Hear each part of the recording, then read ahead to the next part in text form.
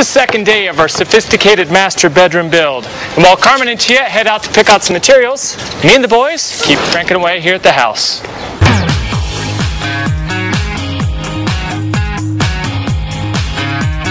There's so many different choices. There is. So we're looking for the faux finish. Here we go. This is it right here. Cool. Perfect. We'll start out with the Bellagio effect. So what is the Bellagio effect? So I'm going to show you. It's a two-part process. So the undertone is just regular paint, and then the top tone is a glaze that has some little particles mixed in it. If we pick a dramatic color, it could look like stone. And if you go with the really lighter colors, it's almost like a subtle parchment paper on the wall. So we're going to go right in between.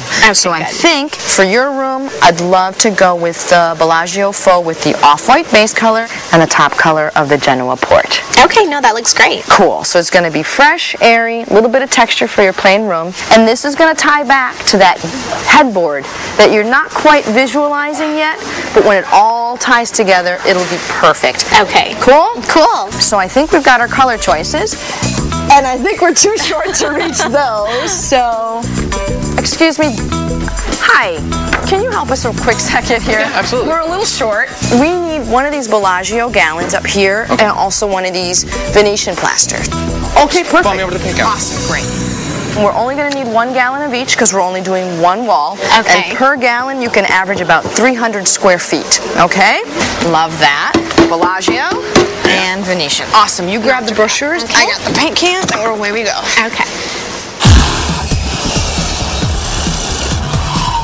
What we have here on the front corner is the compound miter cut. So you have it going this way and that direction. It kind of looks like crown molding if you were to put it up on the ceiling, right? Right. And what that's going to do, it's going to give you that invisible effect for the base of your bed. So you won't even see the base. It'll look like it's levitating. Great.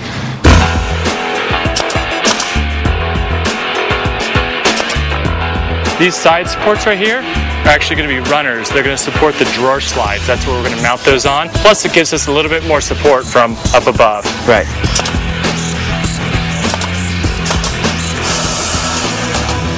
Perfect. All right. Looks good. That's great.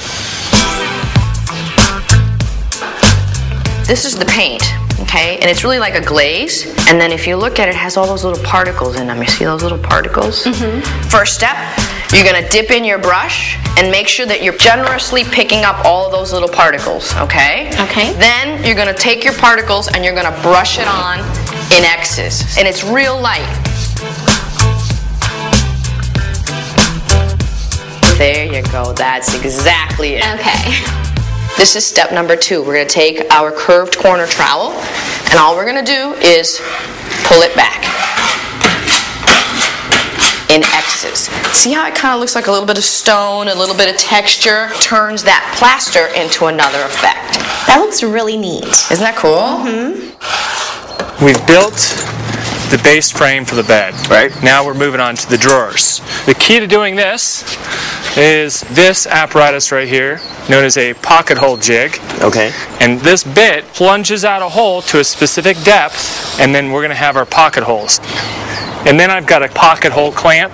See that little tip right there? Yes. It goes right down into the pocket hole, like this. That's pretty cool. We will take this. That is a pocket hole screw. That's going to seat down into our pocket hole, suck everything together.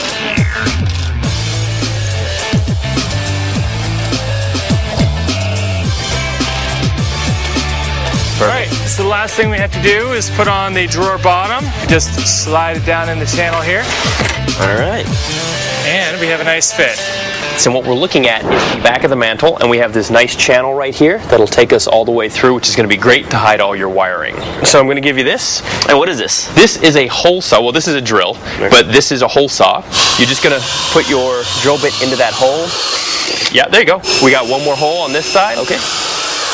Perfect. All right.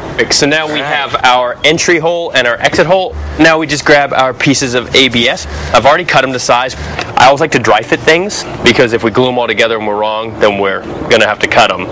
And once the pipes are in, Marcus shows Danny an easy way to pull the cables through. So the little trick is if you have string at home, which most people do, right? Perfect. We'll grab that. If you want to take the vacuum end on your side, all right, over there, we're just going to vacuum right through the tube. So I'm going to start it. see the string come out? Yeah. Perfect. Next, they just tie the media cable to the string and pull it through the pipe. And there you have it. Now all we have to do is glue it in place and then mount your mantle. Awesome. Let's get on it. Next, I promised you a top secret material that was going to allow us to hide your TV. This is going to blow your mind. Plus, I'm going to have to be honest, we've never done this before. Oh, it doesn't fit.